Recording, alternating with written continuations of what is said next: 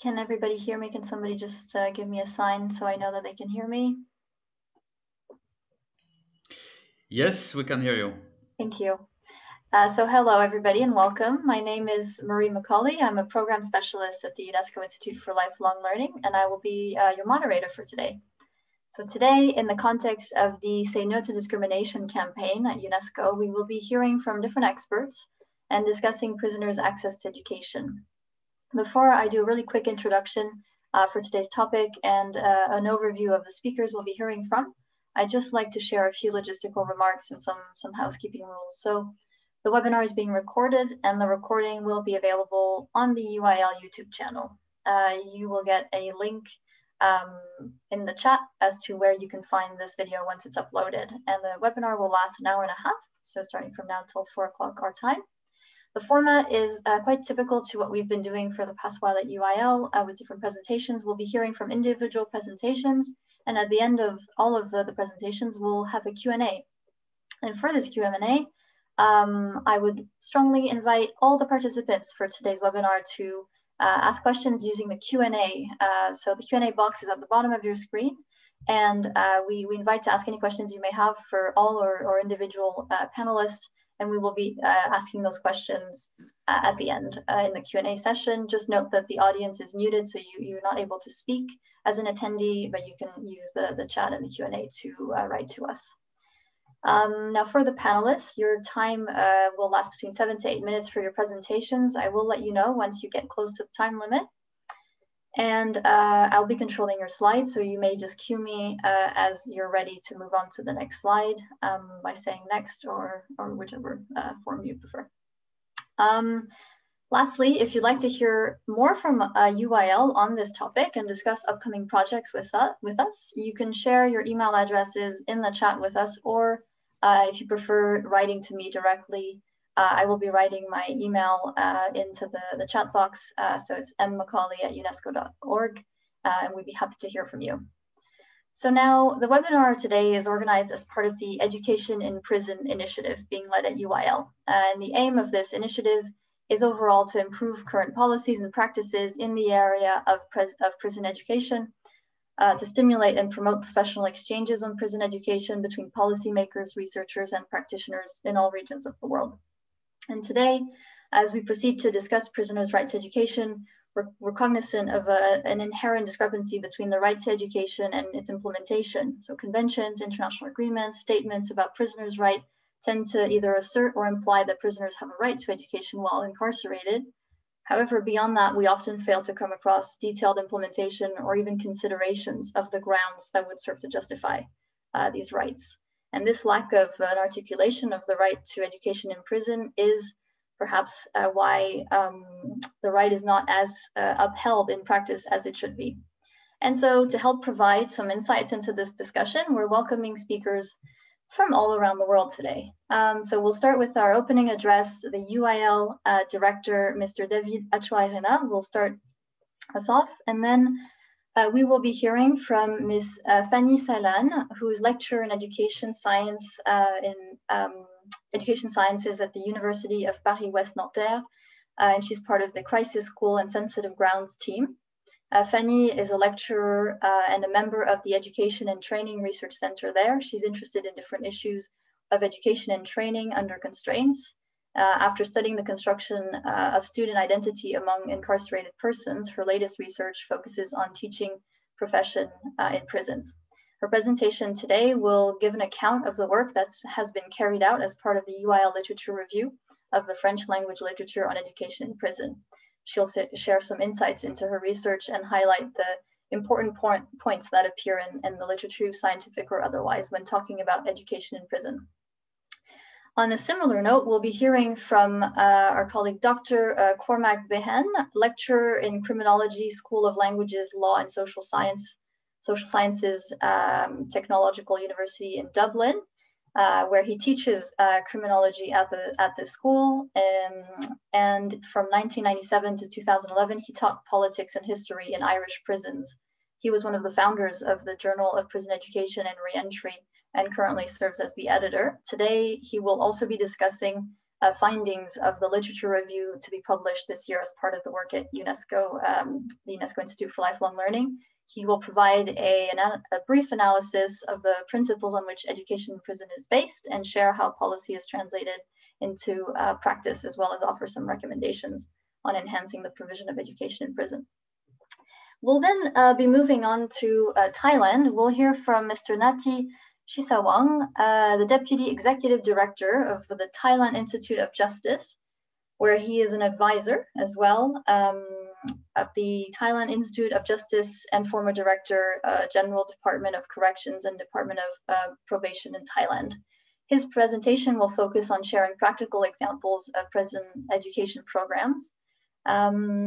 We'll also be hearing then, moving a bit more closer to us and a bit further north, from Norway, where we'll be hearing from Ketil Stavo Hovigo, from the County Governor of Vestland, Department of Education and Guardianship. He's engaged as a senior advisor at this county Governor of Vestland, and the responsible body under the Ministry of Education and Research, coordinating education for prisons in Norway. His presentation will look at prison education through the lens of the Norwegian experience.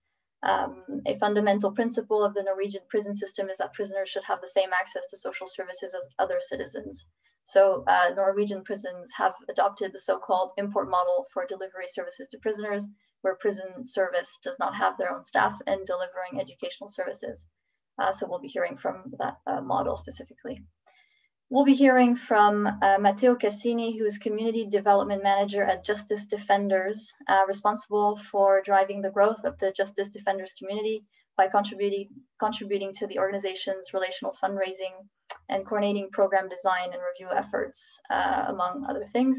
And his presentation will draw on the experience of Justice Defenders to propose the legal empowerment of prison communities as the keystone of a sustainable model addressing the global justice gap. And just to point out that Justice Defenders defends justice with defenseless communities in Africa through legal education by training inmates and prison staff as paralegals and lawyers to provide legal services for themselves and others.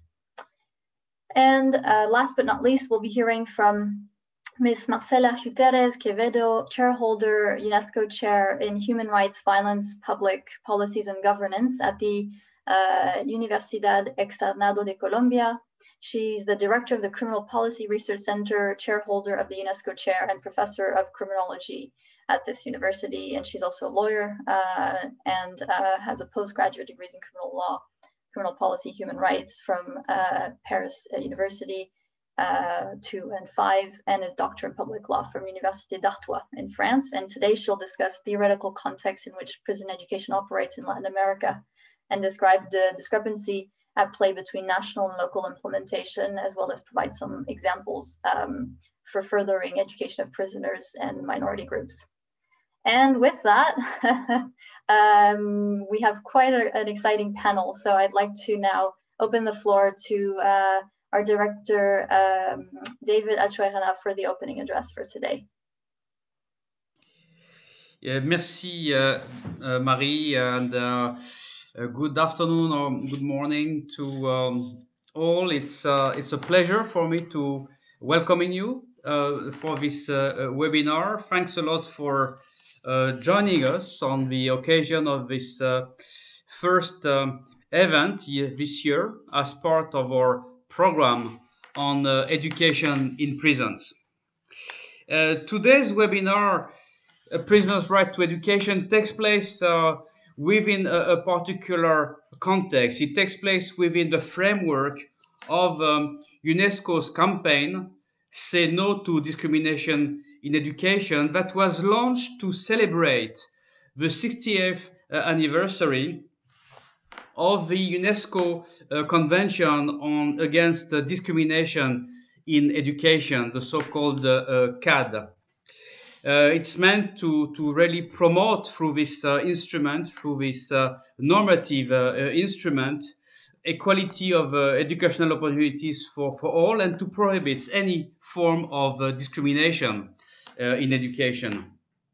Today, 6 decades after the adoption of the convention by member states, as we know, the right to education is still not a reality for millions of people around the world. Promoting the right to education remains a necessity, and it is precisely, the purpose of this UNESCO campaign, Say No to Discrimination in Education. So as part of this global initiative, UL today intends to draw attention to the right to education of a particular group of people, prisoners. Based on the available statistics, there are today around the world about 11 million people incarcerated in penal institutions. With prisons frequently overcrowded as we know, many penal institutions are really in a situation of crisis and therefore unable to provide access to any type of educational, courses to prisoners. Yet, education is a fundamental right of prisoners. Different international legal instruments have been put in place on this topic and define really provisions and measures to guarantee the right to education for prisoners. However, as we all know, the extent to which those provisions are actually put into practice varies very much from country to country, and even within the same country from institution to institution. Integral part of the United Nations Universal Declaration of Human Rights and position at the heart of UNESCO's mission, the right to education is increasingly seen as a right to lifelong learning. I mean, we see since, of course, 1960, this evolving, I would say, landscape and the new vision for the right to education. For prisoners, this includes providing education throughout the incarceration period, but also to lay the ground for further learning later on, in particular within a process of rehabilitation and reintegration into society. Examples of effective education provision in prisons can be found in institutions in various parts of the world, and we will be hearing today about such experiences from Thailand, Norway, various countries in Africa, and also Colombia. However, it's important to note that there is generally a lack of documented evidence on the effectiveness of educational practices in prisons. And it is precisely why UL decided to launch this initiative on education provision in prison, which aims to improve current policies and practices in this area and really provide, I would say, documented evidence to policymakers, to researchers, and of course also to practitioners in all regions of the world. Again, this event today is part of this broad initiative launched by UL, and the presentations and the discussion today will illustrate challenges, but also provide information on what we can call good practices in actually, implementing the right to education in prison environment. So I would like to thank warmly, all the presenters for this session, and I'd like also to thank and welcome all of the participants, which come, I think, from all parts of the world. So again, welcome for this session, and I look forward to what will be, I'm sure, a very informative and also stimulating event. Thank you. Thank you very much, David. So with that, just before we get started, I see that we have a lot of participants. If you have any questions throughout the webinar, please use the Q&A option at the bottom of your Zoom screen to ask any questions that we can then use directly during the Q&A session at the end. And now to get us started with our first intervention is Madame Fanny Salan, who will get us started. Thank you. First of all, sorry, I would like to thank UNESCO warmly for giving me the opportunity to carry out this work, especially Marie for accompanying me during the project. She is very patient.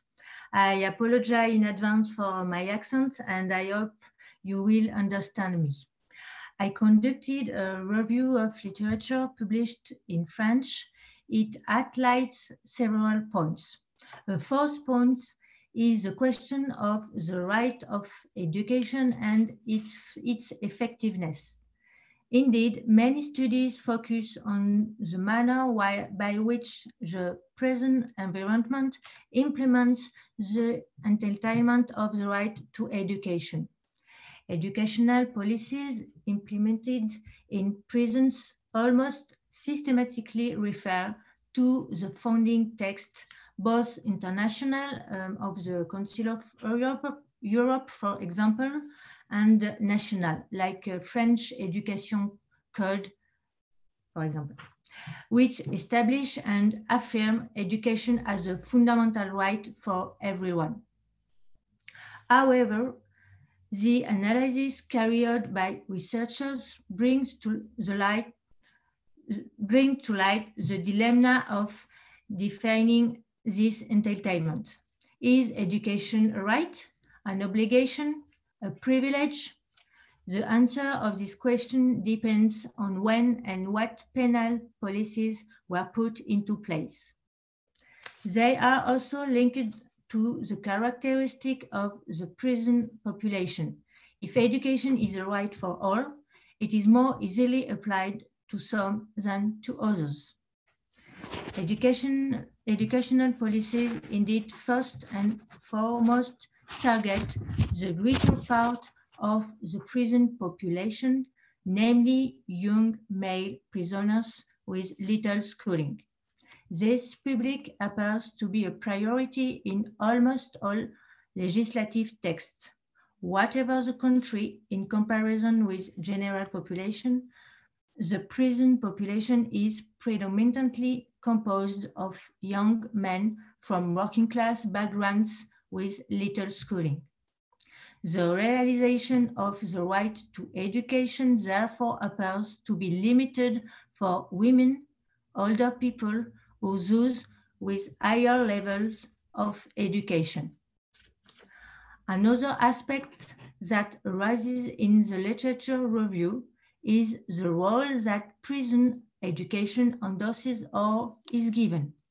My first observation is the persistent belief that punishment and prison are educational in themselves.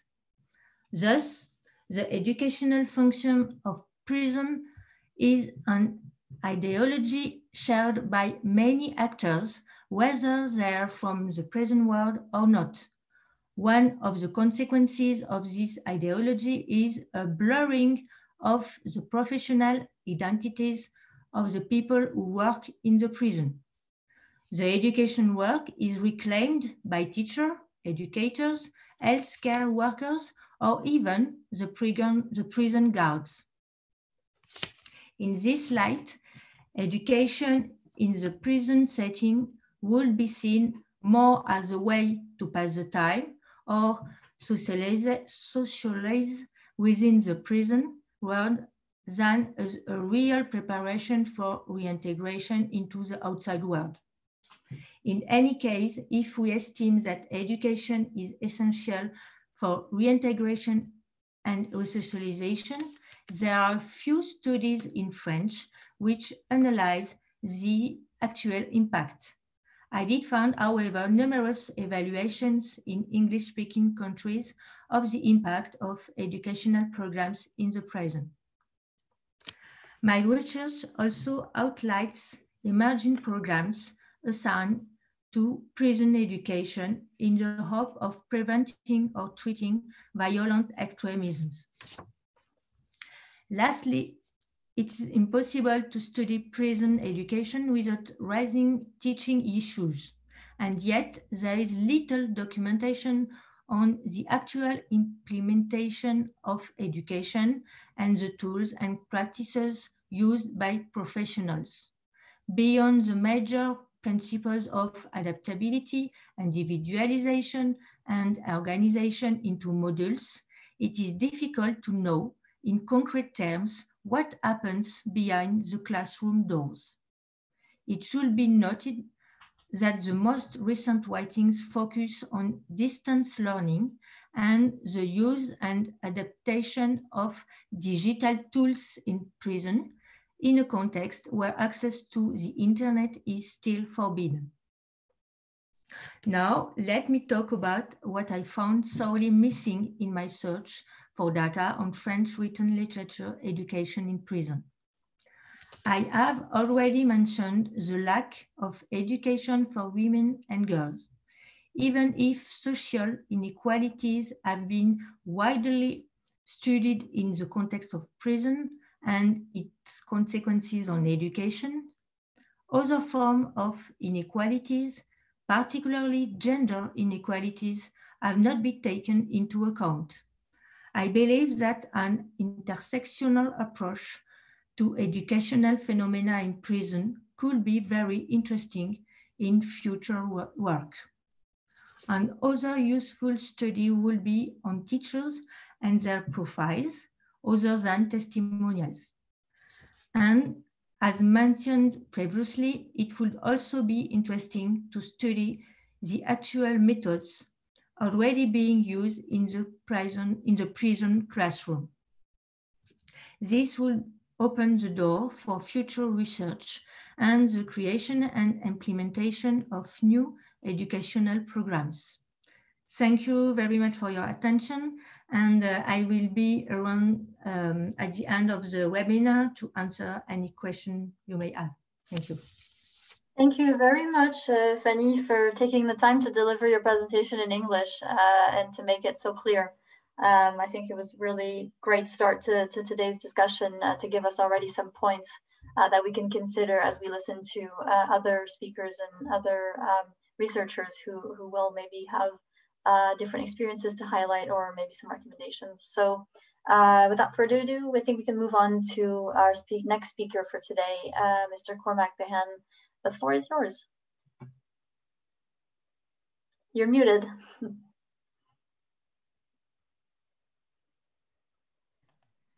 Do you have my slides there, Marie? I will put them up right away. Okay. So good afternoon, everybody. While Marie is putting up my slides, I'd like to thank Marie and David for the invitation to address you this afternoon on lifelong learning for all, a prisoner's right to education. So next slide.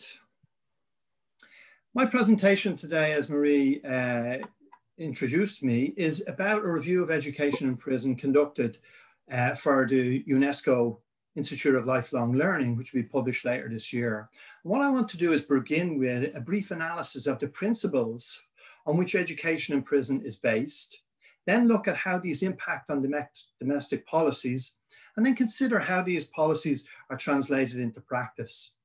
Finally, drawing on the research from my literature review, I will offer some recommendations on enhancing the provision of education in prison. Next slide. So, while there are many international and transnational agreements and declarations, covenants, and treaties which impact on education in prison, I've only time today to mention the universal principles set out in the Mandela Rules passed by the UN General Assembly in 2015. These set out clearly that all prisoners have a right to education, and essentially that education is more than just classroom subjects, but encompasses cultural engagement and library access. Next slide, please. And the rules also emphasize that prisoners remain part of the community while incarcerated. And I'm going to come back to this because I think it's an essential element when we're looking at the right to education and the right to lifelong learning for all. And I take it that there's one overarching principle. Education is a right for all prisoners. It's not a privilege that can be withdrawn by prison administrations or diluted due to political demands for more punitive policies in the treatment of prisoners. Education is a right. And for those of us who have been around prisons and studied prisons for a long time, we're aware of the acute difference between a right and a privilege. So that's the overarching principle. Education is a right and not a privilege. Next slide, please. However, in my analysis, I found that principles set out at international level are rarely realized in domestic policies. Essentially, this can be due to penal policy taking precedence over educational provision. Sometimes it can be due to an erosion of resources available for schools and prisons. This is particularly acute, I think it must be noted, in times of austerity or crisis. Sometimes it's due to the redefining of education, moving from a holistic approach that meets the demand of learners to narrower agendas that either respond to the demand of employers or become part of cognitive skills programs so prevalent in prisons today.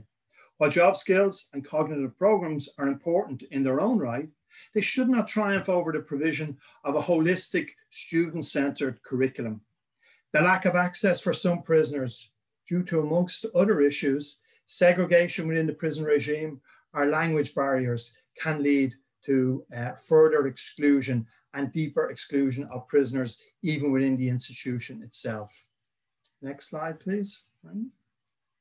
So moving from policy to practice, the overriding challenge is how to engage in pedagogy, what Paulo Freire termed the practice of freedom in coercive environments. Educators and learners endeavor to resist the penal ethos by creating a space for pedagogy in prison schools. The principles that inform the provision of education outside in lifelong learning and adult education also inform the provision of education inside. These are ideas around cooperation, flexibility, ambiguity, equality, and indeed empowerment with the goal of personal, political, and social growth.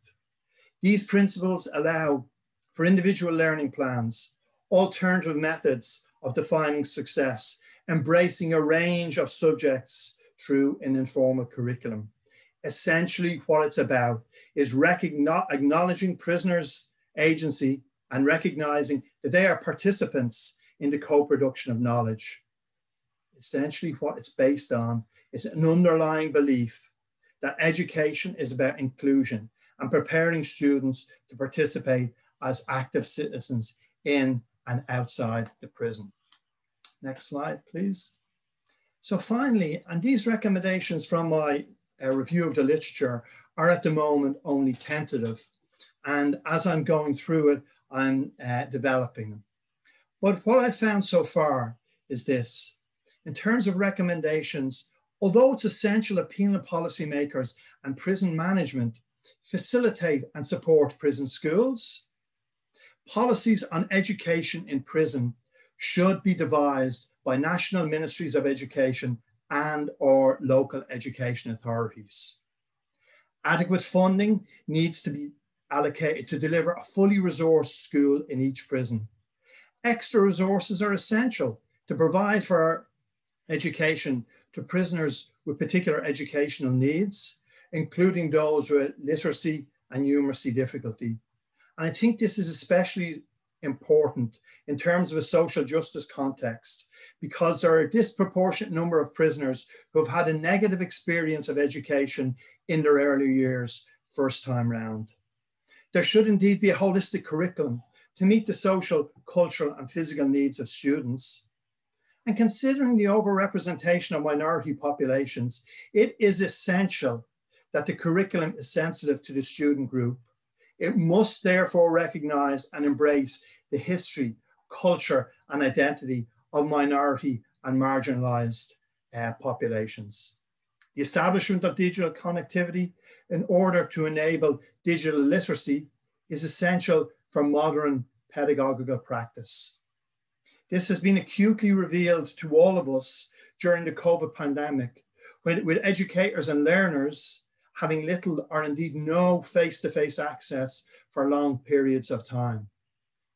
Considering the number of people in prison who do not speak the language of the country in which they are located, this necessitates the provision of language classes and greater ESOL resources. Creative and cultural activities should be facilitated throughout each prison, going back to the idea from the Mandela rules that education is wider than just what goes in the classroom. And central to education activities is an adequately supplied library, staffed by accredited library personnel, which are an essential resource within the wider educational environment. So in conclusion, there are a number of reasons for the provision of education in prison. On an individual level, education is not just about the accumulation of skills or the acquisition of knowledge. It embraces a range of competencies that can enable personal fulfillment.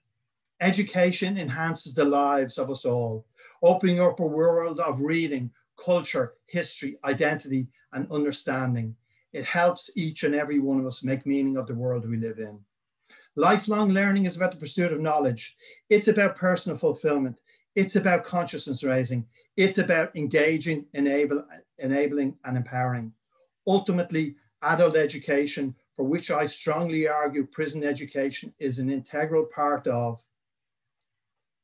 is about enriching people's lives, building communities and sustainable societies. Despite the challenges and obstacles of achieving these in penal environments, we should remain true to these ambitious objectives. We do so in the hope of empowering learners to make a positive contribution to the civic life of our communities, thus creating a better society for all. Thank you. Thank you very much, Cormac, and for also leaving us on those inspiring last few words as well. What a great way to segue into maybe some more practical examples of what we've heard today. So thank you to both our researchers for having set the tone for this, for the next few presentations. And with that, I think I will invite Mr. Nati Shitsawang to discuss prison education programs in Thailand, and I will be uploading your slides in just a second. Thank you, Maria. Can I share slide by myself, or you want to share? You can just tell me next, and I'll move next for you. Okay. If that's okay with you. Okay. It is my great pleasure to speak on the topic of the prison education and experience from Thailand, and on this special occasion of the UNICEF. From my experience in correctional service for more than 2 decades, I would confirm that education is very crucial for developing prisoners behind bars. Education is able to open up opportunity and provide prisoners with a useful alternative in their lives after release. So prison education can also help prisoners gain confidence and recognize their own value, leading to significant foundation for prisoners to change the way of living in the world outside. So education is like a basic human right that should be employed by all, and particularly by prisoners. In Thailand, in some countries in Asia, it is found that the person who entering the prison have lower education, and this is believed that it is one of the factors that contribute to their incarceration. they have lower education, so they cannot find a good job, and they come involved with the drug-related offense. So from the statistic that you can see from the slide, that the statistic of the Thai Department of Correction, there are about 26,000 illiterate, and 20,000 did not complete primary school, and 100,000 complete primary school. So all these three groups comprise about 50% of the total population in about 300. We cannot see from here, 300,000 prisoners. So it can be said that half of the prison population have lower level of education. So since the prison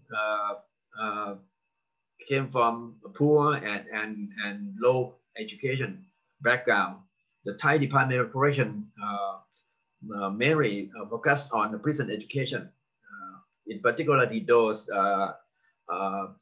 uneducated or illiterate, with the aim of acquiring ability to read and write when they're leaving the prison.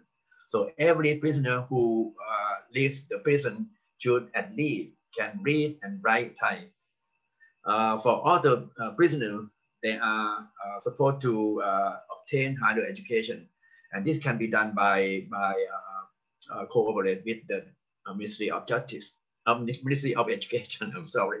And for the university level, there is a close cooperation between Department of Correction and Sukhothai Thammathirat Open University to offer a course, a bachelor degree course on both offline and in-class learning activity inside the prison.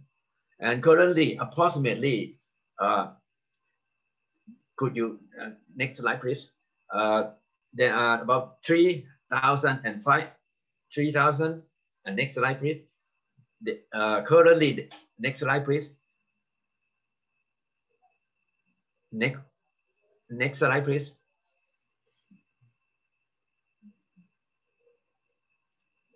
Next, okay. No. Back, please, back again, please. Please, back again. Okay. There are approximately 3,500 prisoners have been joined the program, and about 2,000 prisoners have graduated from the university. And however, if we look at the number of the prisoners taking part in the different program in each semester, there are 60,000 out of the 300,000 total population. So is it only 20% that engaged in the education program? So it could be argued that the service is not across the board due to the various problems to the educational management. So what are the problem? First of all, the overcrowding crisis is the main problem affecting the correctional administration. Please, next slide, please.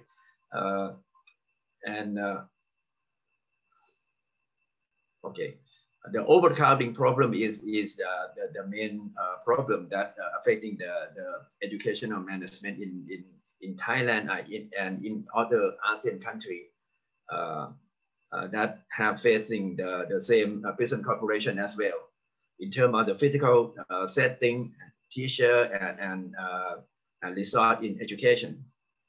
So to tackle with the problem, e-learning and offline technique have been widely employed, as well as development of media to cooperate with the Ministry of Education.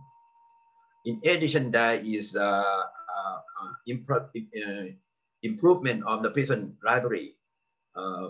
make them up to date. And please change. Next slide, please. And to be friendly with the user, which can be next slide, please. We can be located in different area. So is it called a library of life changing to support the prisoner leading and teaching by themselves, and also to the first to find inspiration. So sometimes we call it a library of inspiration. Please, next slide, please. As the fact that the majority of the prisoner is drug-related offense, especially the female offender, because there are about 85% of them committed drug-related offense. Next slide, please. So there should be more teaching on life skill and social skill, and introduce into the curriculum in all level of educational program.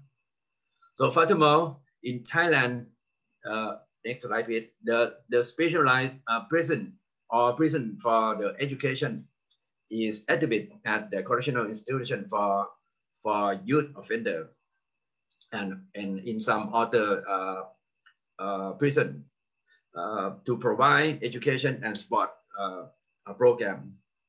This education-oriented prison could also be seen in many prison systems in Asia, such as in Hong Kong or in Singapore. And but this leads to the question of whether the prison education is successful or not. Next slide, please. If we try to answer by focusing on the outputs, there are many figures of graduate prisoners. But if we consider you want to see how much the prison education can reduce the lead offending, the result may be controversial, particularly for the hardcore prisoner or for the high-profile prisoner. But for the medium and the low-risk prisoner, the prison education can not only could create new chain, but also build their confidence and pride in returning to society. So their recidivism rate lower than those who did not participate in correctional stream. So in conclusion, next slide. In conclusion, prison education is the basic right which is significant for a prisoner, similar to those people outside. So therefore, I really admire UNICEF for determination to support education inside the prison and for a long time.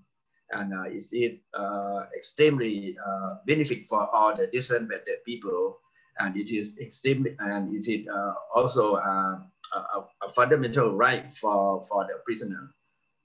Thank you very much. Thank you very much. Thank you for those insights into different programs that exist in Thailand, but also for some concrete recommendations for next steps. Just before we move on to our speaker from Norway, I would like to, I see a lot of questions popping up in the chat. If I could kindly ask that you use the Q&A option at the bottom of your Zoom screen, this will help us and help me in the moderation at the end when we reach the Q&A session. Because if I have to scroll through the chat, I'm afraid I'm going to be missing on a lot of the questions, whereas the Q&A gives me the option to just see the questions one after the other. So please, I invite you all to copy paste what you've put into the chat into the Q&A for the discussion. And with that, I would like to invite Mr. Kjetil from Norway for his presentation. I will be uploading your slides in just a second.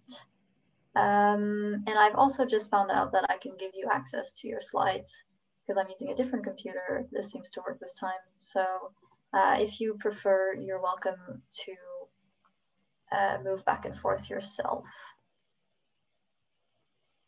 Okay. Thank you. Can you hear me? I can hear you very well. Thank you. That's good. Okay, first of all, I would just like to say thank you for being invited to share some experiences from prison education in Norway. Just next slide, please. Yeah, as I've been given about 10 minutes, I will be keeping this introduction very short. I would, however, like to say a few words about what I intend to highlight in my presentation. First, I will say something about the legal situation regarding inmates and the right to education in Norway. And then I will say something about the prison structure in Norway and what we know about the prison population. And I will finish with a few words on the principles that the Norwegian prison education system is based on, the so-called import model. So next slide, please. The Norwegian Education Act guarantees prisoners the same access to education as other citizens and residents. The punishment is the restriction of liberty, and no other rights have been removed by the sentencing court. Therefore, the sentenced offender has all the same rights as others who live in Norway. In short, this means that everyone has a right to complete primary and lower secondary. Did I do that, or did you do that? If you can just go back, please. Sorry.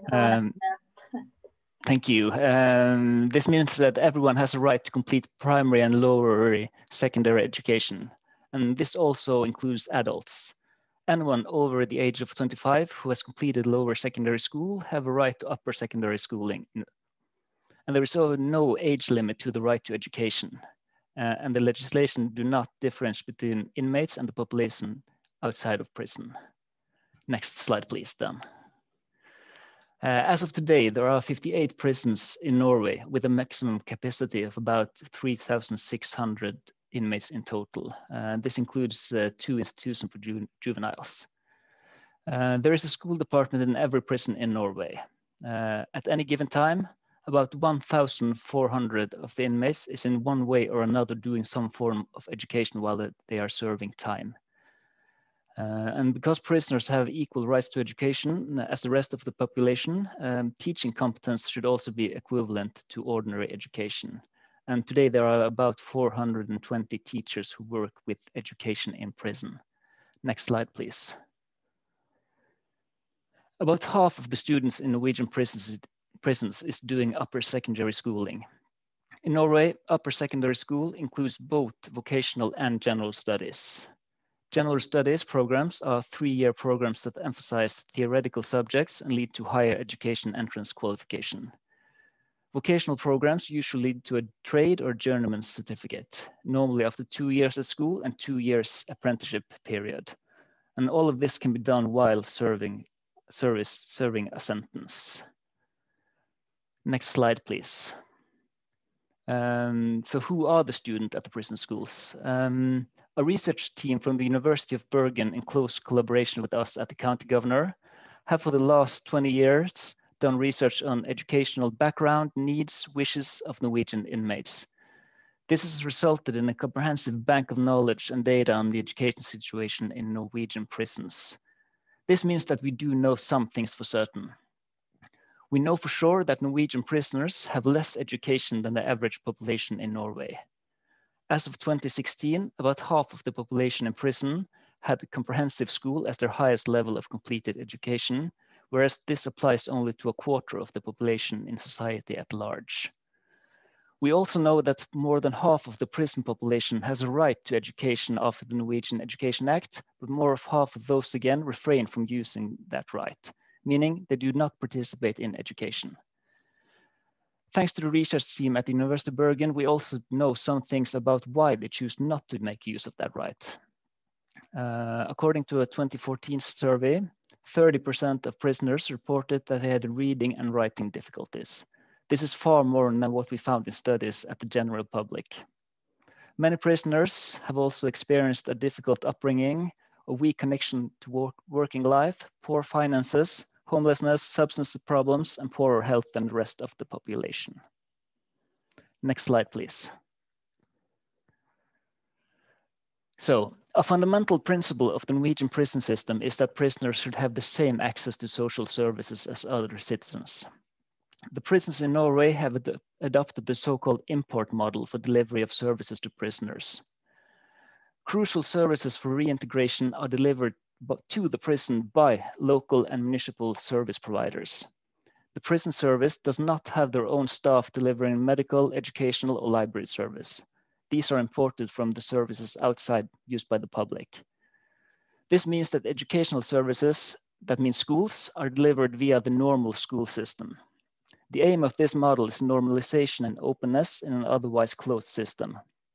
It should ensure that other authorities than the correctional services are being held accountable and take responsibility for the reintegration of prisoners into society. There is, however, a close collaboration between the National Agency for Education for Inmates and the correctional services. This is based on a circular which clarifies the two agencies' responsibilities to serve the inmates with educational offers in accordance with the Norwegian Education Act.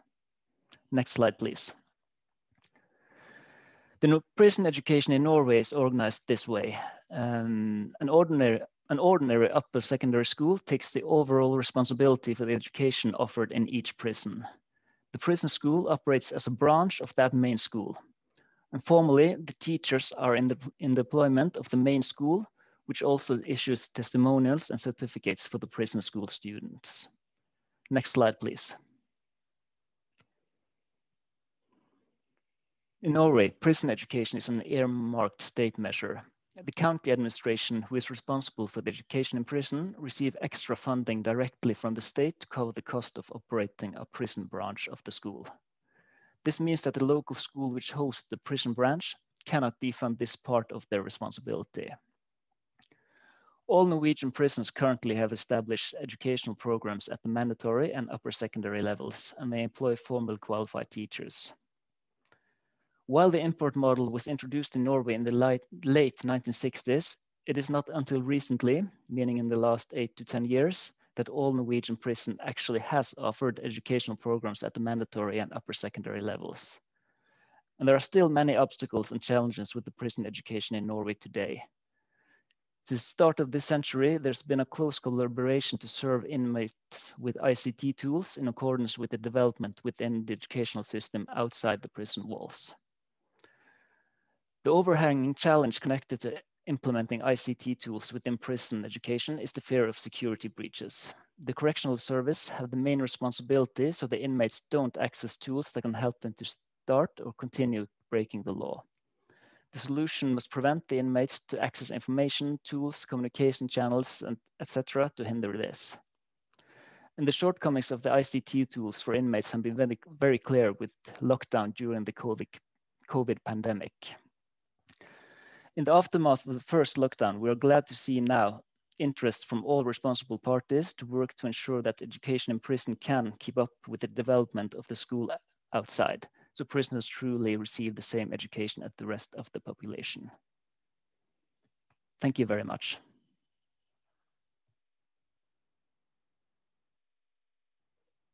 Oops, sorry, I was muted there. Thank you. And thank you for sticking to the time and for a very succinct and straightforward presentation on the Norwegian model.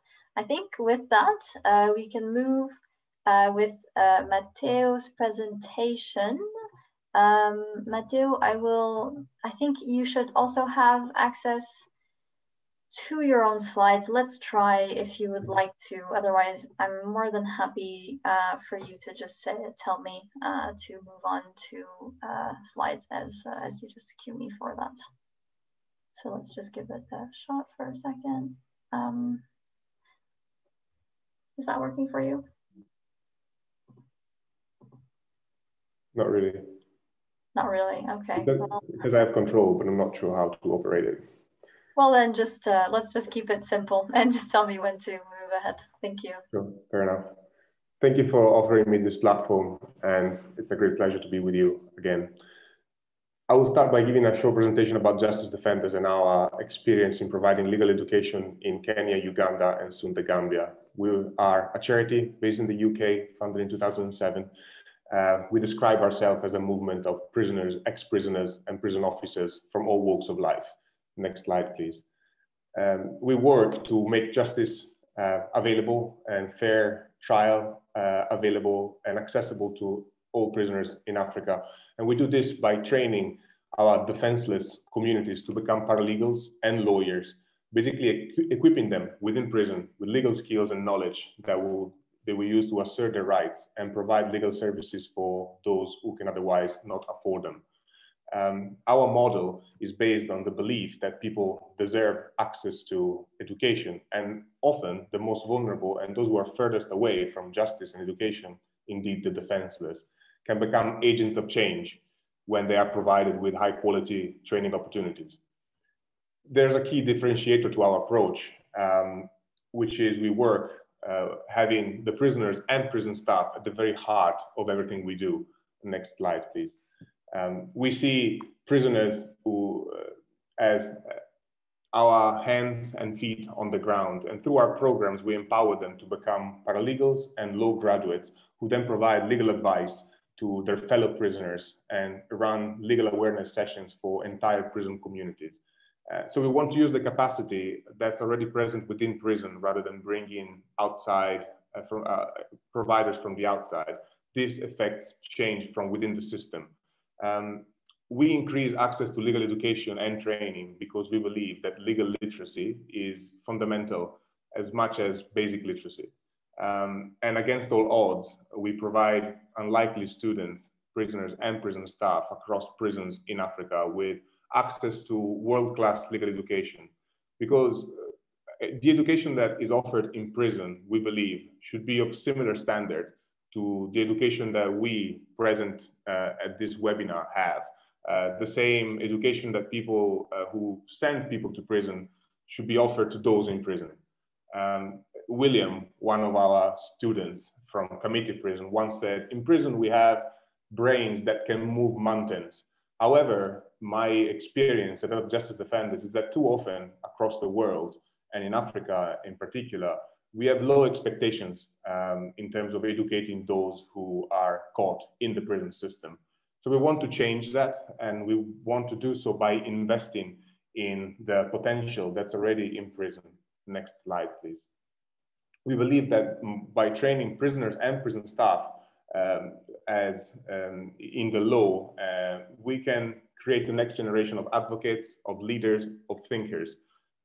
So we have worked in partnership with the University of London for now more than 7 years to provide inmates in Kenya and Uganda with access to the law degree offered by the University of London, following the footsteps of Nelson Mandela, who also studied law from prison in South Africa with the University of London.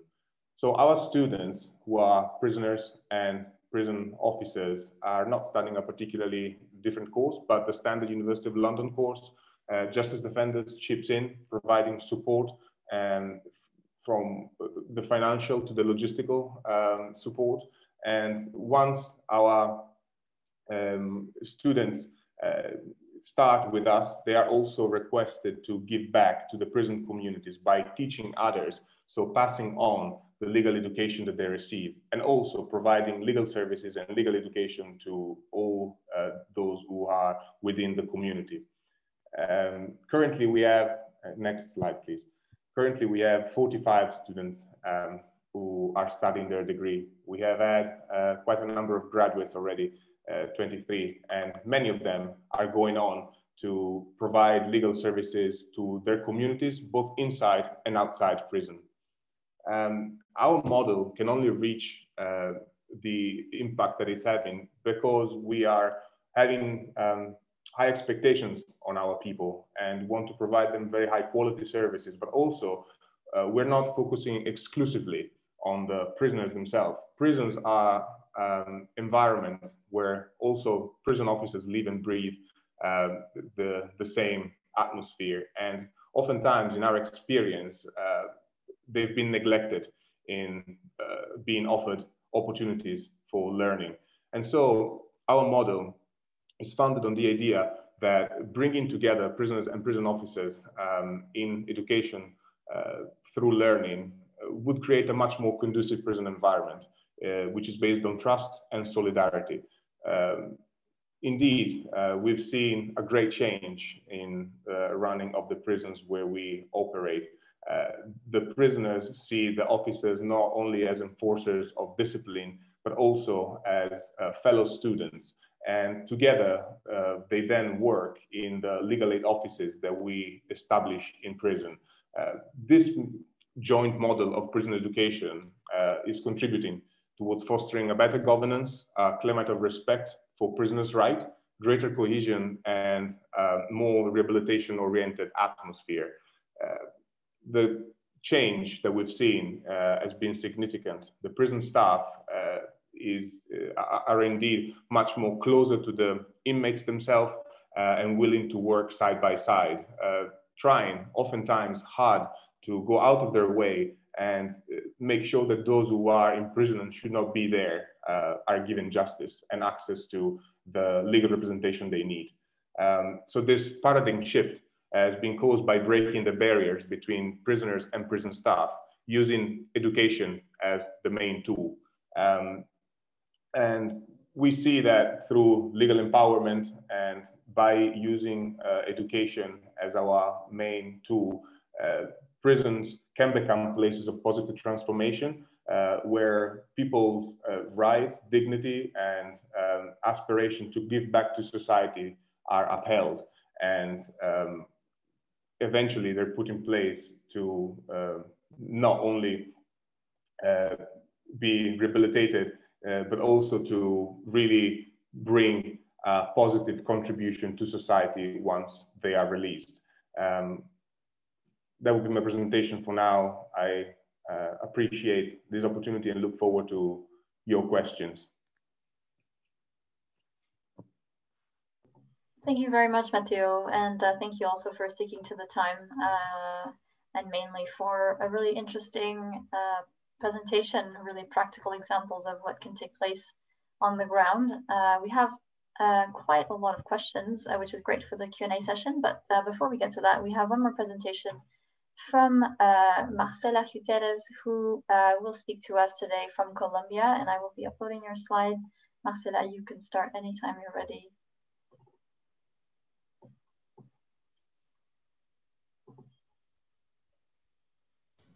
There we go, we can hear you now. Okay, before, please, Marie. Sorry. Yeah. Go. Okay. Okay, hello everyone. Thanks for UNESCO Institute of Lifelong Learning and Marie and David and all the staff. And okay, I'm going to start with the first slide, Marie, please. And you are going to see in this first slide the paradox of prisons. Okay, I'm going to talk in the first subject, right to education and equality. But don't forget that I write the paradox of prison. Why? I'm going to explain that. In Colombia, the constitution is democratic and pluralist. You can see the Article 67 states that education is a right for all, etc. And the Article 13 states that all people are born free and equal, and all enjoy the same right, freedom, and opportunity without any discrimination, etc. So you can see, and the state are agree, like Cormac Behan said about the Mandela rules and all the principles. And so it's a good rule and guarantees constitution. But I'm going to share for 15, 18 years some research in jails, in Colombia jails. So I'm going to talk about the reality. The reality is there is no human rights approach to people deprived of liberty. No differential approach. above all, indigenous and Afro-Colombian community. So there are discriminatory treatment in courts and in jail. The autonomy and restorative reflection of prisoners is not encouraged.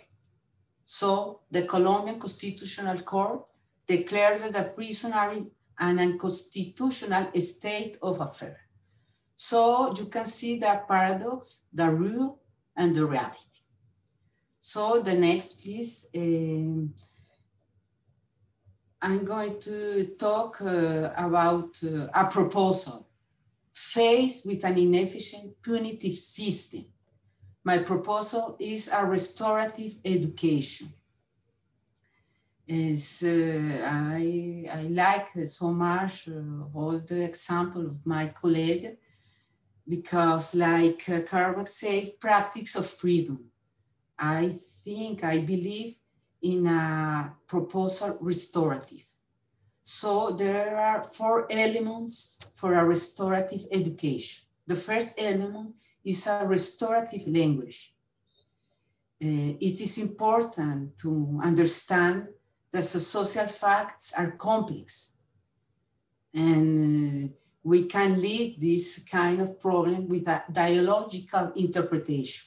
If we can change the world, if we want to continue like we are, okay, we can continue with a monological interpretation. Never excommunicate, self-organization, and care for the other. Like that, we can have a strong identity. So if we can change a language, us and the other, we can talk about a restorative society.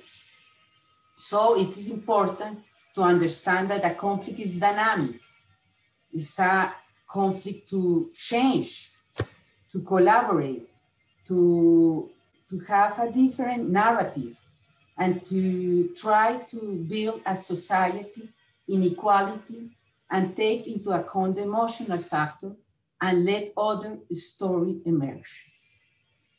With these 2 points, language and restorative society, we can see the next slide that I can show that it's important in this and to talk about right education outside prison and inside prison, a therapeutic communication. It's impossible not to communicate. The communication of exchange is very, very important if we take on the verbal and non-verbal, asymmetric relationship, and humanization. If we can change language as a restorative society and the communication, we can talk about restorative justice and restorative education. Why? Don't forget that I talk this proposal because the punitive system doesn't work. So with this proposal, face-to-face is condition of knowing. The externalization is very important to create community. And like that, we can encounter with other language, search for other paths, and recognition for transformation. So the next, please, Mary. You can, some people that hear me sometimes say it's an utopia, it's very complicated, it's very complex, change the world. I use this game of 9 points. You can see the design. It's help to creative thinking. You can draw in a paper if you have time. The goal of this puzzle is to connect the 9 dots using 4 or fewer straight lines without lifting the pen from the paper and without drawing the same line more than once. So you can see and take a paper. And so just a minute to complete the lines and draw the lines. This game helps us to thinking outside the box. Don't remember that. we can draw the 4 lines and connect the 9 dots. It's possible? I say that it's possible. Maybe a lot of people say, no, it's not possible. But don't forget, thinking outside the box is a metaphor. That means thinking differently in an unconventional way or from a new perspective. This expression refers to novel or creative thinking. Is my proposal, a restorative education in Colombia. Maybe there are a lot of places in the world that exist restorative education. Is possible? Okay, we can see the next. So you can see it's possible. Don't forget that I say outside the box, thinking outside the box. You can see an arrow, the dots upward to something different. What does that mean? That we can go beyond the limits. The limit of a punitive justice of punitive education. We can apply a restorative education. So the next, please. And finally, our projects in Colombia, in some jail, is a restorative education project in Colombian prison. We have a staff of teachers, 5, 6 teachers, different faculty of the university. And the next, please, I'm going to explain in 1 minute. This is the title of the project. It's Education Project for Peace and Human Rights in Prison with the restorative perspective. The first project is a literary get-together. It's a restorative literary building through dialogue a community of peaceful coexistence. It's more or less 10 years we have this project, but now we can go to the jail, to the prison. We are in pandemic all. So we decide to create something different because the inmates wait to continue this project. And we create this second project is the epistolar reflective groups. It's a reflective correspondence. We reflect on the future, change thinking, feeling, and doing. So now we exchange letters. We write, they write, and we reflect outside in a reflection group, and inside the jail, there are a reflection group. So we continue the project for peace and human rights. And the third project is the intercultural work with indigenous and Afro-Colombian community. It's important to understand the concept of true interculturality. Recognize the risk of indigenous people in danger of extinction and recover ancestral and restorative justice. Before I say that maybe in the world there are a restorative project. In Colombia, we have 105 indigenous community, and some indigenous community apply restorative education and restorative justice. So the next, and I'll finish with this quote from Stephen Johnson, from his book Farsighted, How We Make the Decision That Matter the Most. And he said, a society in which extreme positions are not given a significant voice is a society incapable of achieving fundamental change. So I think in a creative thinking, and today I saw with my colleague a very good practice, like David said. And the last slide I share with you, and I share all this PowerPoint with this bibliography, some links. And this is the volume 4 of the project Literary Get Together. And this is not my right, it's the right of inmate who share with us his restorative experience. Thank you very much. Thank you so much, Marcela. That was quite fascinating and just interesting altogether, looking at different perspectives on education on a more philosophical level. I think we have a lot of questions for this Q&A session, but if it's okay, I'd just like to follow up quickly. Marcela, you mentioned intercultural work with indigenous communities in Colombia. Maybe if you could just expand a little bit on what that is in the context of Colombia. What does it look like? How do you engage with indigenous populations? This would be maybe of interest as well for participants from different countries who also have, who may have large indigenous populations.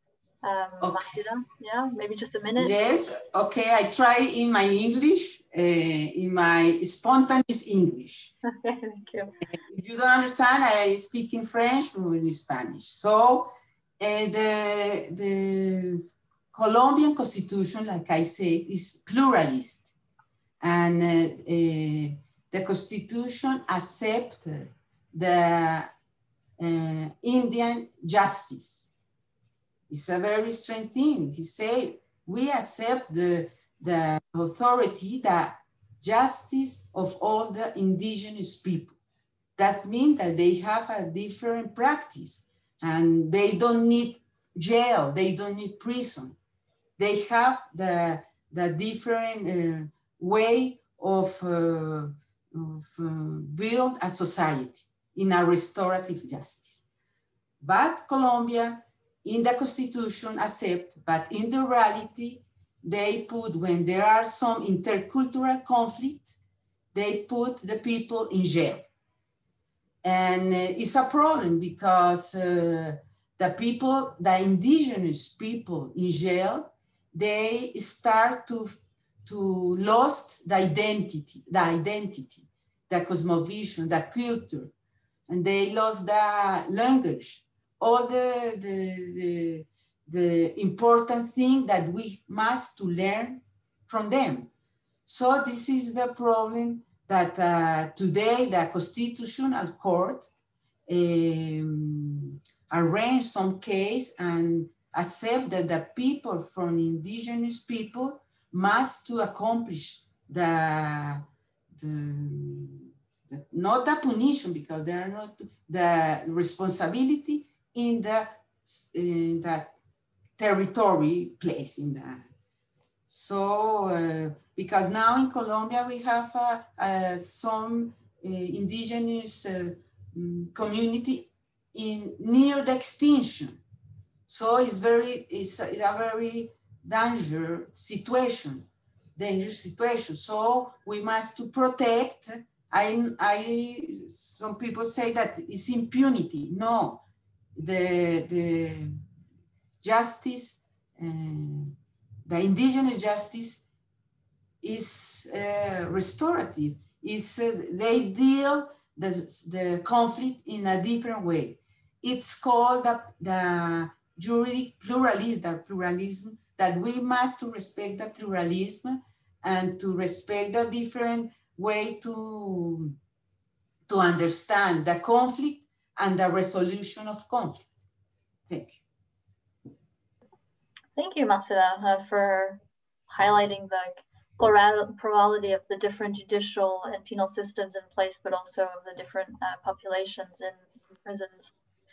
We have lots of comments in the Q&A box, so thank you for all the participants for providing your questions and insights. I'll start maybe, we have a question for Cormac, who is interested to know if there has been research done into skills training as part of education in prisons. I think she's coming from the International Labour Organization. So this is a question from Kristen Hoffman with an example about a brief that they prepared on their site in Latin America. So yeah, Cormac, if you want to take that one, maybe that one can also go to Fanny, I think, as well, just in terms of the research side. And if anybody has more to say, please feel free to jump in as well afterwards. Okay, so I'm not familiar with that research that's been done, and if it's available, I'd be happy to take a look at that if you could forward it to me. But what I would say is about, in terms of education in prison, it's essential that it's a holistic approach, looking at the different needs of prisoners. And in many ways, what we have to do is set out with what do prisoners need, first of all, and then how we can actually try and fulfill those needs. So while some people, all of us understand in terms of education, is that we learn differently, and we also want to acquire different skills, knowledges, and understandings. So there has been some research done around the kind of wider areas of preparing prisoners for employment, preparing prisoners into a more kind of skills-based approach. We, I suppose, within the kind of educational community, look at this and say, that's important, but it shouldn't also undermine the other activities that are taking place within prison, the creative arts, other people around do need literacy, numeracy, and basically trying to meet the needs of a wide group of prisoners, identifying what they need, first of all, and then how we can best kind of attract them to education. Because I think one of the things in the research is that the disproportionate number of people who end up in prison have come from very negative educational backgrounds in the first place. So I think what we have to try and do is bring them into the school, first of all, to try and inspire them at where they're at the moment, and then try and broaden out into what else we could do to try and give them the opportunity to leave prison with a wide and varied education. Thank you. Maybe Fanny, if you want to jump in, feel free, just on the topic of skills training in education as part of the education program in prisons. Du coup, Marie, est-ce que tu pourrais me traduire rapidement ce qui est... Alors, oui, il est question de la formation professionnelle. Est-ce que vous avez, dans vos recherches, pu constater s'il y avait des informations, de la documentation en particulier sur la formation professionnelle au sein des prisons? Oui. Moi, je vais le dire très rapidement et puis tu traduiras. Alors, effectivement, il y a pas mal de documentation qui existe, sachant que moi, en accord avec la commande qui m'a été faite, je me suis plutôt centrée sur les formes d'éducation et formelle et plutôt scolaire. Mais il y a de la documentation qui existe et c'est une part très importante, je pense, à la fois numériquement, mais aussi symboliquement qu'il faut absolument travailler, quoi.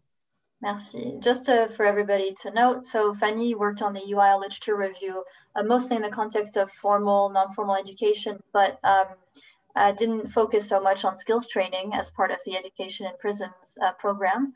That being said, she was aware of a lot of different sources and documentation on the topic and different programs that have been put in place on this particular education sector. So this is kind of something for us to take in, as well as we also expand our research scope for the UIL project. So these are good topics to keep in mind for future research. And Christine, thank you for the question. We'll also look forward to reading what you shared with the group today.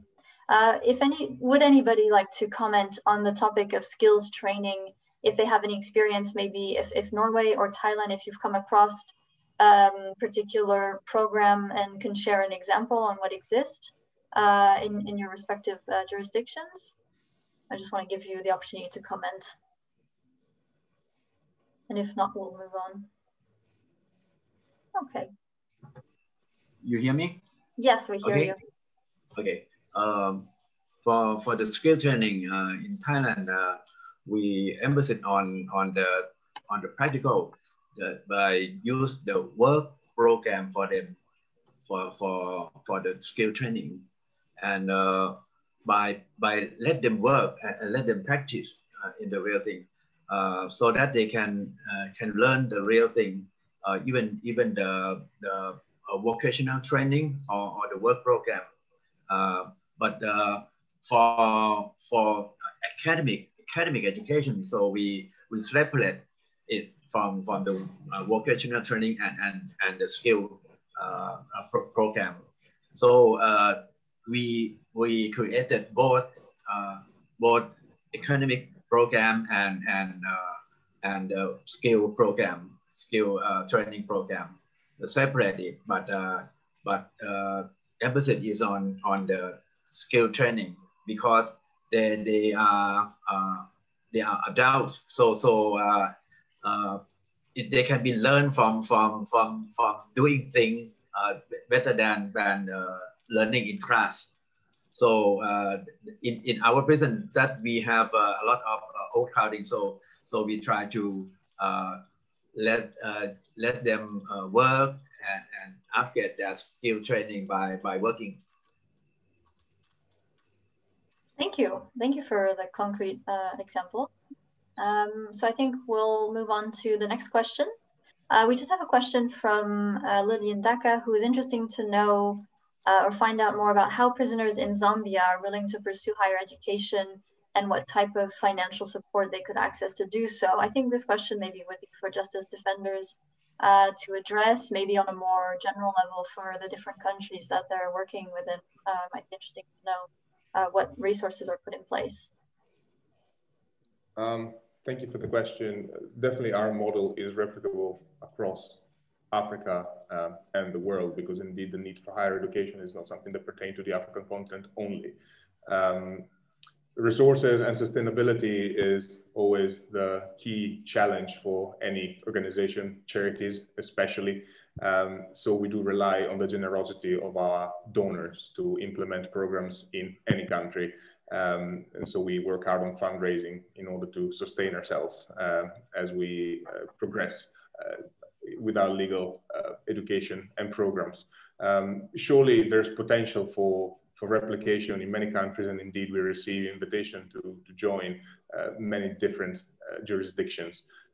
We find that it's easier for us to do so when there's a willingness from, first of all, the prison service to host us and to work in partnership, hand in hand, when there's support from the political environment, and when, of course, funding is attached to any invitation that we receive. That being said, our willingness to explore opportunities for expansion is always there, and I'll be happy to share more on an individual basis if I get to know more about each specific case.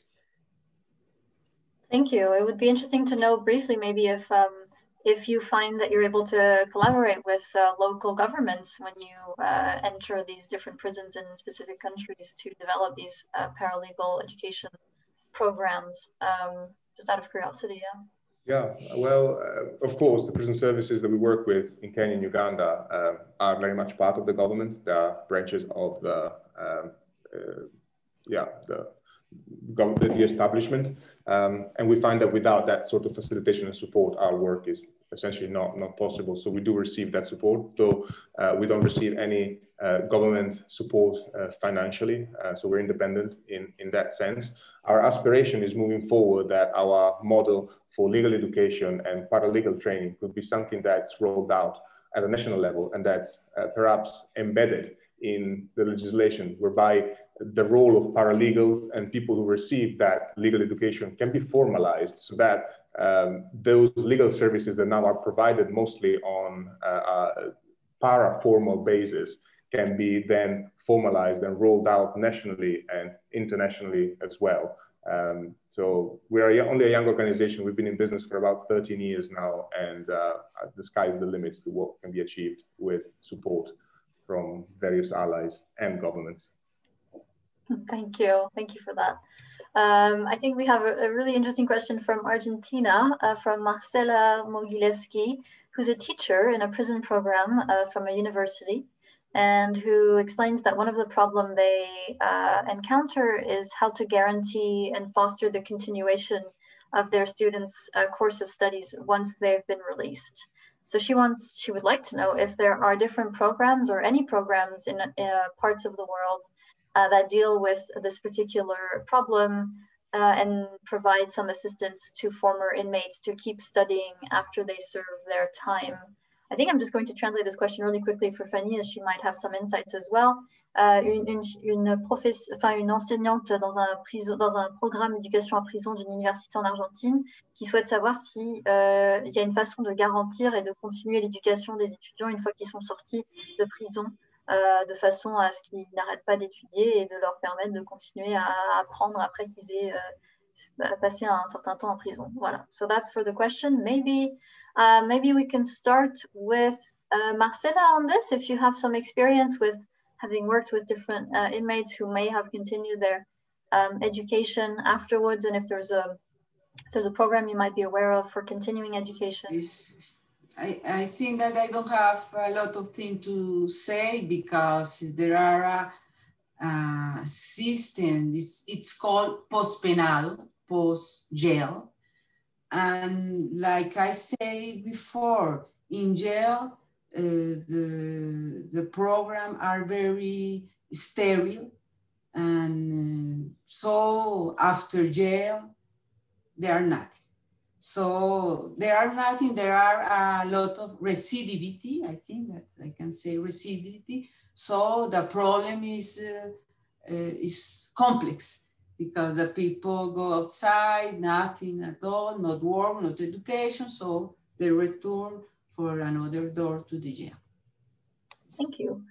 Maybe before I move to our researchers, maybe Ketil, if you have any contributions on how Norway maybe deals with that particular situation, and if there's a program in place, that would be interesting to know. Yeah, thank you. We do have, this is difficult, but we do try. There are, now I'm not sure about the English translation of this program, but it's called oppfølgingsklasser. It's classes that are outside of prison, but only for newly released inmates. So it's by the same teachers who teach within prison also have classes on the outside in connection with the prison. So we have that in a few of the prisoners in Norway. I think maybe the word is the follow-up class. So it's a normal class in a normal school outside, but it's only for former inmates who can continue their education from prison schools to the follow-up class on the outside.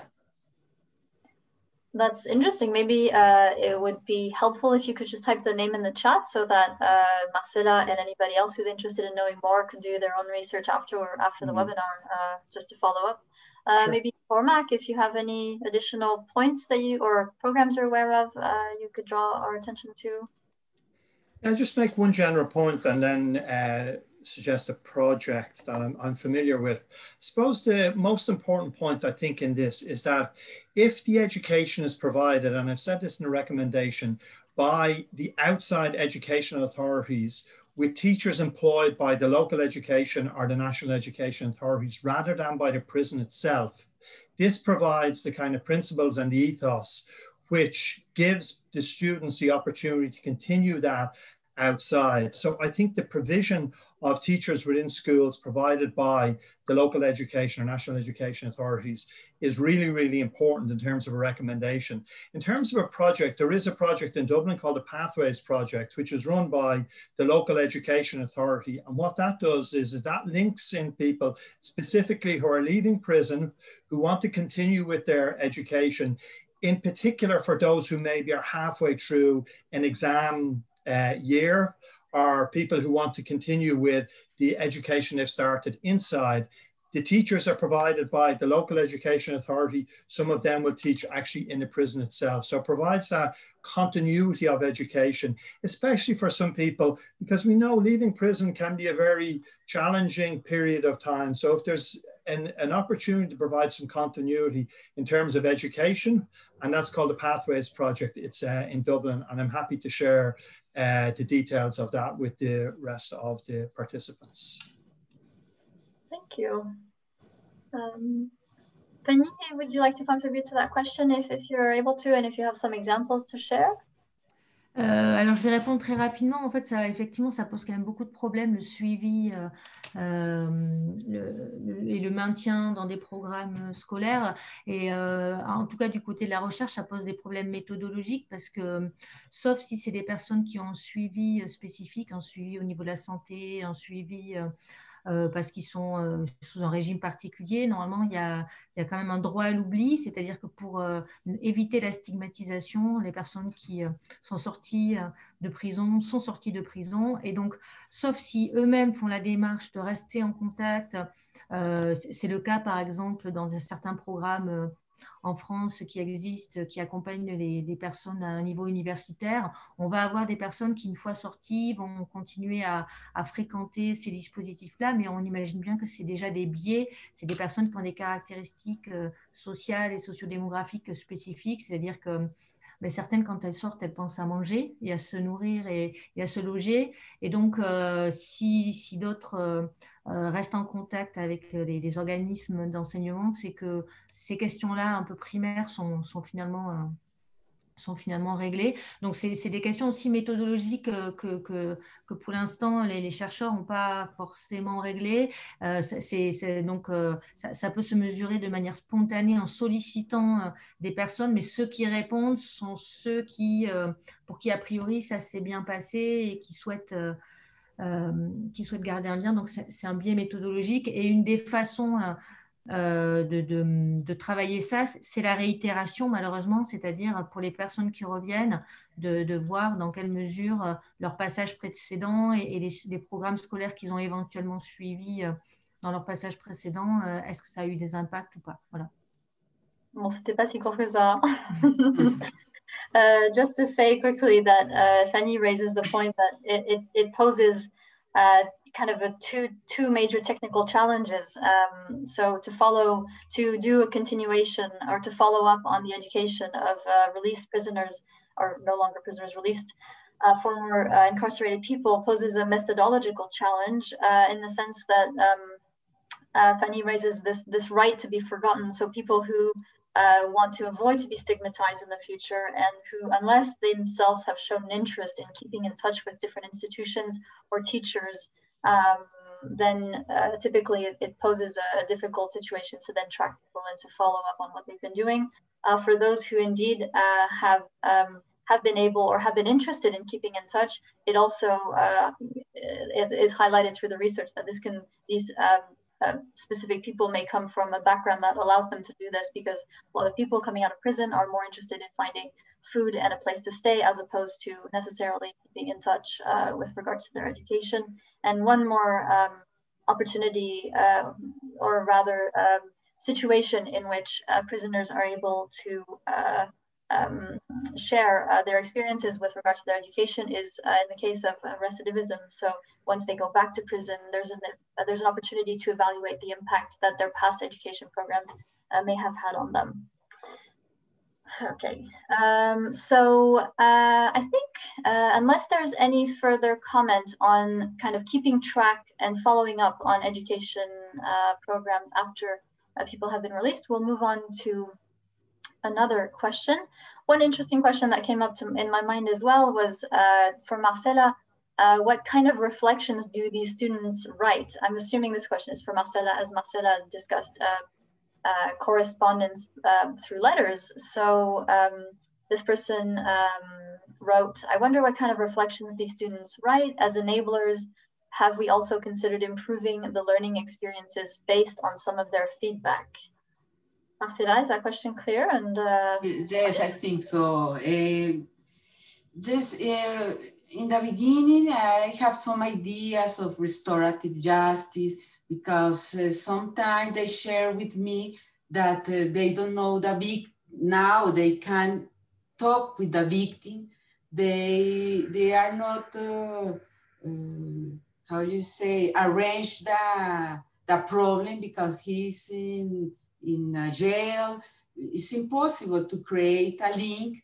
They don't have face-to-face, so they can't repair. So this is the first idea, and they want to talk, to dialogue, to be to somebody listen them, and because like I say, the punitive system arrange the situation in a superficial way. So never go deeply to the situation. So if we take in account the social facts are complex, maybe we can understand another narration, another story of people. So this is a subject that we work together, but we use the literature and the poesy and the rights that we share a lot of jurisprudence of the Constitutional Court, and we learn each other about interculturality, about rights, because they don't know the, like my colleague from Thailand showed that the analphabetism is very low, and the people don't know the right, don't know the way to defense, because this is another problem. The lawyers, public lawyers, the defense is not very, no, it's not very good, because it's public, it's official, and so we talk about not only my subject, because it's very important to listen and to work with their subject and their worries. And so in this letter, we start to talk about that, but also because sometimes they want to talk about the future, how build the future. So we let that they talk, and so now this project has 6 months. So we start. In the beginning, I would like that the letter arrive quickly but no, it takes time. But the most important is a way to work without the institution, without the jail, because the letter enter and the letter go outside. So they are not an intervention of the institution, and it's very good because it's a free way to communicate. Thank you. Thanks for that. I think it'll be interesting to hear how after a year this initiative will have grown, and maybe to hear how prisoners might have an impact on how they shape their learning opportunities in Colombia specifically. There's a question that segues pretty well here into the next topic, which is similar to this one, but from Anita Higgins. Have there been any active citizenship programs for learners in prisons? This one goes to Cormac first, but I think we can address it to other speakers as well, because it's quite a relevant topic for everybody. Cormac, do you want to start? Sure. I think, having done the research that I've undertaken, I found that in a lot of kind of European and international prisons, there is a desire on the part of educators to promote civic education and to promote like civic political engagement. So you find for example, in certain states in the US where prison schools provide opportunities to build on kind of charitable organizations, maybe making various maybe toys for children's charities. In other places, I know in the UK, they have charitable programs making bicycles, but also repairing wheelchairs for people who have disabilities. Here in the Republic of Ireland, there's been set up what's called the community-based first aid, which is about training prisoners to be first aid responders within the prison, who have really branched out into becoming kind of civic leaders within the prison, recognizing that the prison recognized that in terms of peer-to-peer support and in terms of peer-to-peer engagement, especially during the COVID period, that they became very, very much the disseminators of information and trustful disseminators of information to the rest of the prison. So I think there's kind of two elements to it. One is that people within the prison who first aid course was run through the Red Cross, but actually organized initially by prison teachers, is to create kind of community leaders within the prison, but also identify that these people who engage in this are more likely to go outside and create a kind of positive contribution to their society outside. So I think it goes back to this idea about the role of education, the role indeed of adult education is to enable inclusion. And that provides a whole myriad of challenges within prison, but it doesn't mean that we don't strive to try and achieve that. So I think there are very many examples, and I'm sure lots of people here who have and do work in prison will be able to share them with us.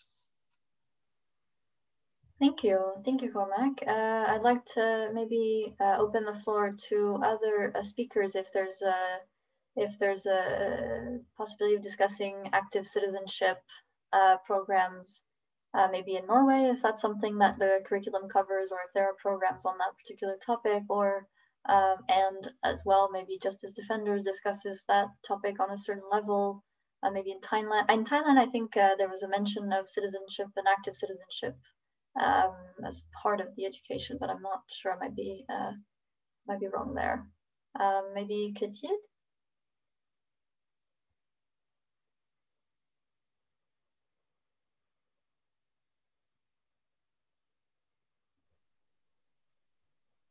Okay, thank you. As far as Norway goes, this will be covered during the more of the ordinary school curriculum that is taught in prisons. And as far as I know, there are no specific programs in any of the Norwegian prisons regarding this, but it's taught as a part of the ordinary curriculum to all students.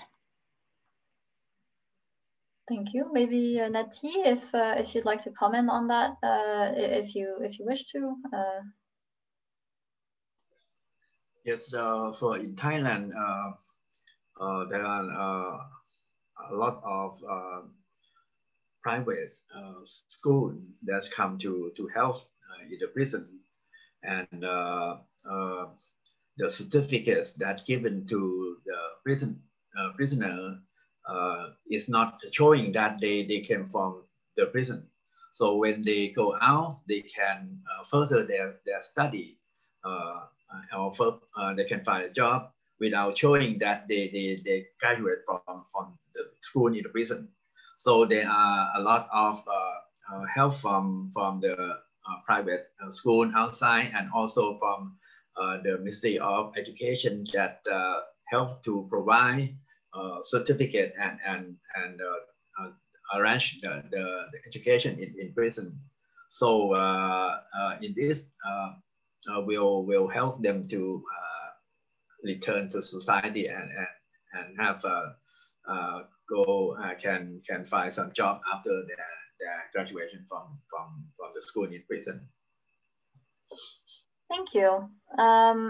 I think if I don't see any raised hands, I won't go further into this.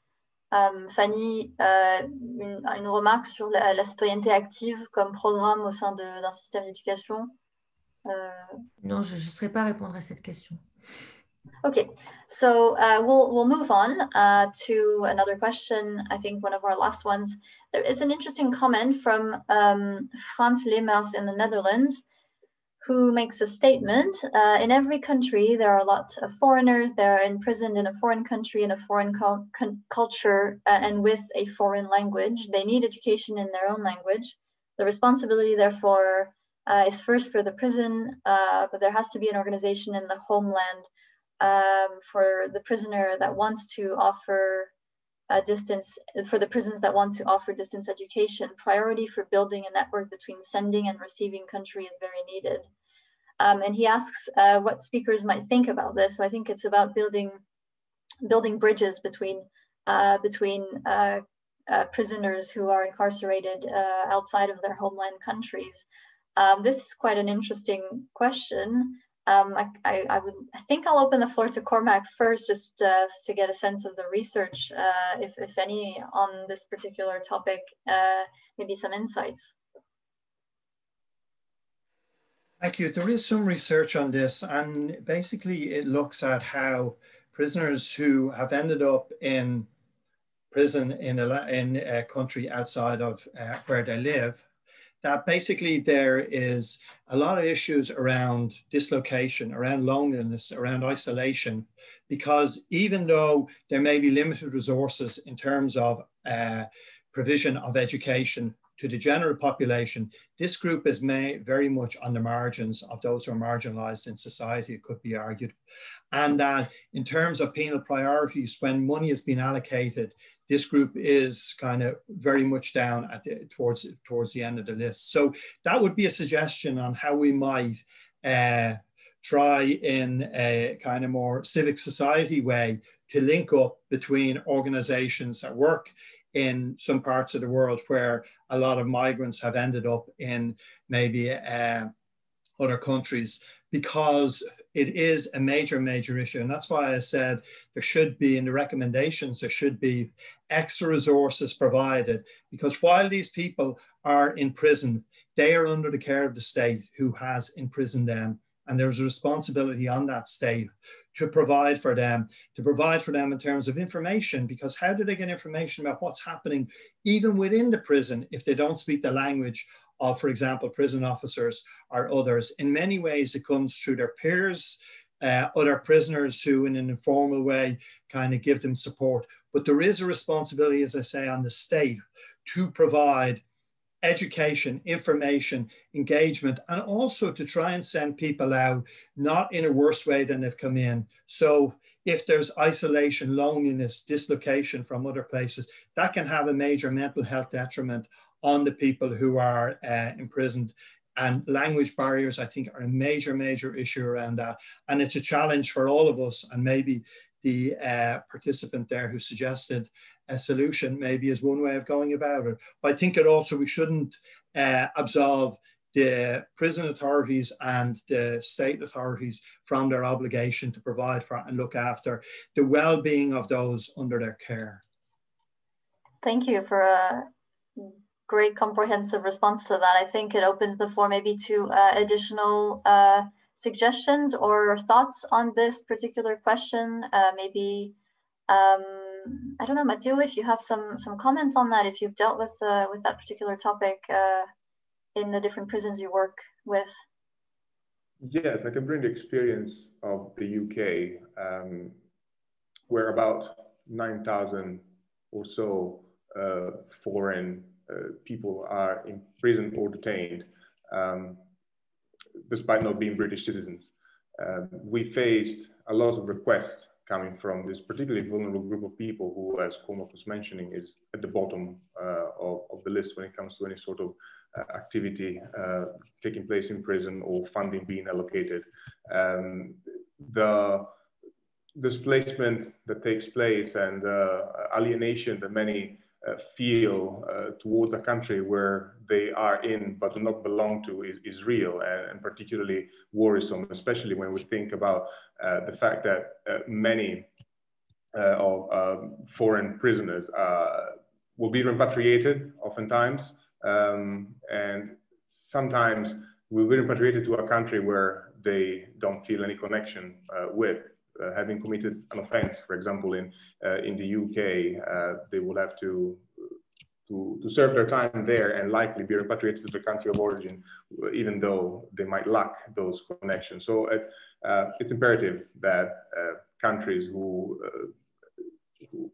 these people are placed under their care of do take steps to make those connections internationally and provide resettlement support for those who are to be returned to their country and put those connections in place, because at the moment are indeed non-existent as far as I know.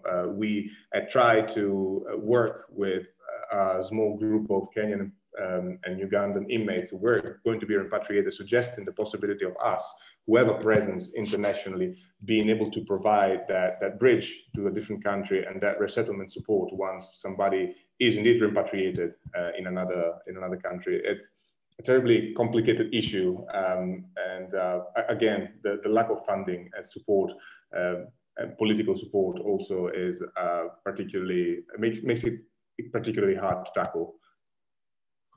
Thank you, Mathieu. That's really interesting, and it would be great to hear a bit more from different panelists today, but we are running a little bit out of time. So I'm just going to quickly mention that there's a question from Helen Vale about justice defenders, asking who the teachers in prison are they lawyers, volunteers, and how do you choose countries, etc. Mathieu, I invite you to respond directly in the chat to Helen, as this question could just be responded to in written form. There are some great recommendations and questions that we haven't been able to go through. And two of the recommendations, one of them is quite concrete and something we can work on at UIL is maybe focusing on a specific topic so we can get a deeper understanding of an issue and provide webinars with very specific themes as we move into this initiative on education prisons. So thank you, Hafiz Akan from Alberta, for that. We have a comment from Alan Smith in Bonn, Germany, who's former head of adult education and inclusion prison education at the European Commission, who has a few comments and who agrees with Cormac's conclusion around prison education as part of adult education and the importance of including cultural activity as part of the broader learning process, but who also suggests deeper collaboration between EPEA and UIL as we work to creating more structural liaison group between institutions carrying out research in this area. So we'll be taking that into consideration and are very thankful for comments like this one. And lots of different questions. One interesting one on the best way to actualize the right of education for individuals who are incarcerated in remand prisons or other institutions in which people are incarcerated for a short time. Unfortunately, we don't have to answer that question, but I would like to invite all of you who are interested in knowing more about these particular topics that we've discussed today that we will be focusing on as part of our initiative on education in prison at UIL, to send me an email and we'll be in touch with the different research we've mentioned today. All the presentations from the panelists we've listened to will be uploaded to our website, and I'll be happy to send them to you as well. I think my email was already shared, but I'll share it once more right before the end of the webinar in the chat. So with that, I'd like to thank all of the panelists for great presentations and participation in this quite interesting Q&A, varied Q&A session. And I think we will be meeting again on the 3rd of February 2021 this year with the UNESCO Chair for Applied Research in Education in Prison from Montreal. Will be co-hosting a webinar on the topic of the role of prison libraries in supporting rehabilitation efforts. So you can find us there in a few weeks' time. And with that, I'd like to now give the floor to the UNESCO Institute for Lifelong Learning Director, David Achuarana, for some closing remarks. Once again, thank you, everybody.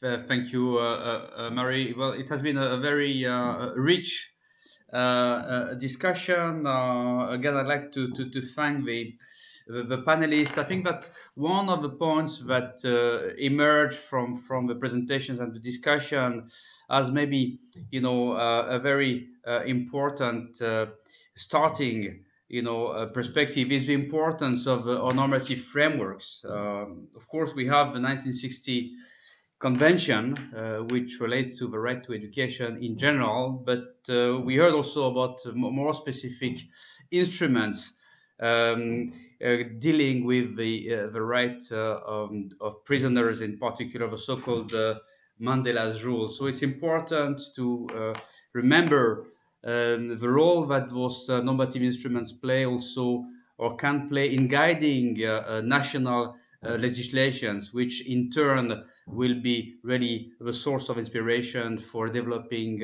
policies and programs at the level of institutions. As we saw in the example in Norway, for instance. I think that our two colleagues, Fanny Salan and Cormac Behan, gave us a very comprehensive, I would say, state of the art regarding you know, the current knowledge about this field of study, but also of practice. Some of the important points relate to the profile of prisoners and in relation also to their learning needs, the fact that programs are often actually do not take into account, for instance, women's population, which are underserved in many countries, as well as minorities. And I think that we saw here that there is also a specific challenge, as illustrated with a presentation on Colombia, where we have an overrepresentation of actually some minority groups, which often also display a relatively lower level of education than the general population. In fact, this is also a general profile, a general feature of prisoners, and as also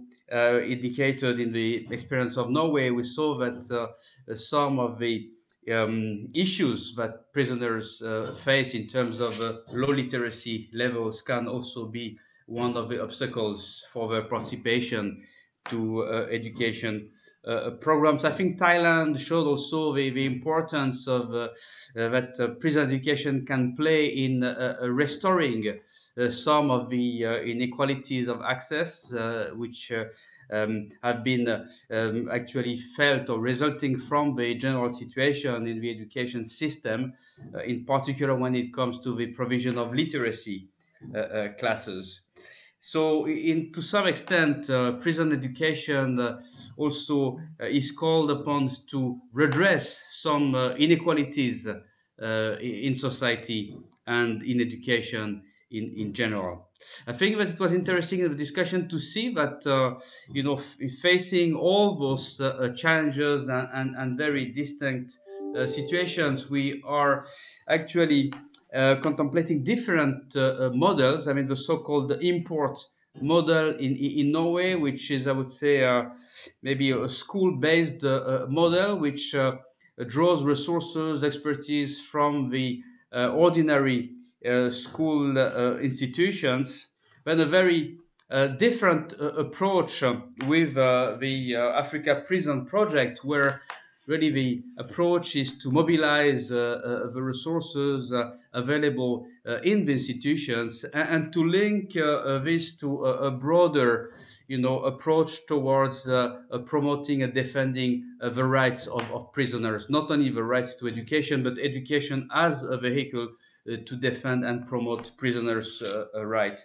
And finally, Colombia, with the so-called restorative model, I think is also a very different and specific approach, which relates and link this education response to maybe a broader vision and a broader objective of also social cohesion and social transformation in an environment which have been for many years affected and traumatized in a way by issues of inequalities and conflict.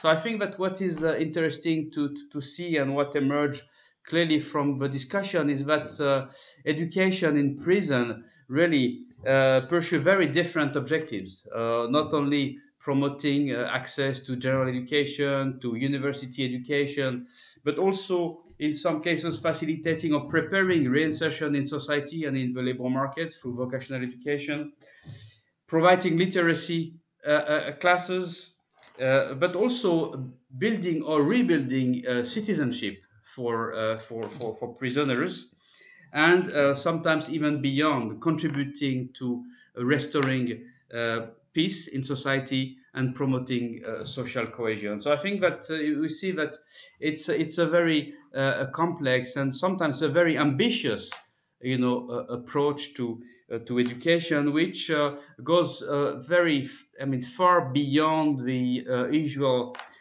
criteria or recidivism as a way to assess really the impact of prison education. So we see that we need to reflect further on how to assess those policies, those programs, and their contributions to society as a whole. So I think that we've learned a lot, but we've also mentioned a number of issues that will deserve further research. I mean, Fanny Salad also identified some of the challenges in terms of the methodologies to conduct those research. UL will continue to actually work in this area. So I invite you to continue to follow this work that will be actually made available on our website. And as Mary indicated, we have a kind of an immediate next rendezvous in a couple of weeks, early in February, for another webinar, which will be dedicated to an element which is quite can be quite important to the educational environment for prisoners, which is prison libraries. So again, thanks to all, thanks to our presenters and to the participants. We had a large audience, and we're very much looking forward to meeting you again in a couple of weeks. Thank you, and again, I think that was a very important and interesting way also of for celebrating the 1960, the 60th anniversary of the 1960 convention. Thank you. Okay. Thanks Thank you. a lot. Bye. Bye. Bye. Thank you. Bye.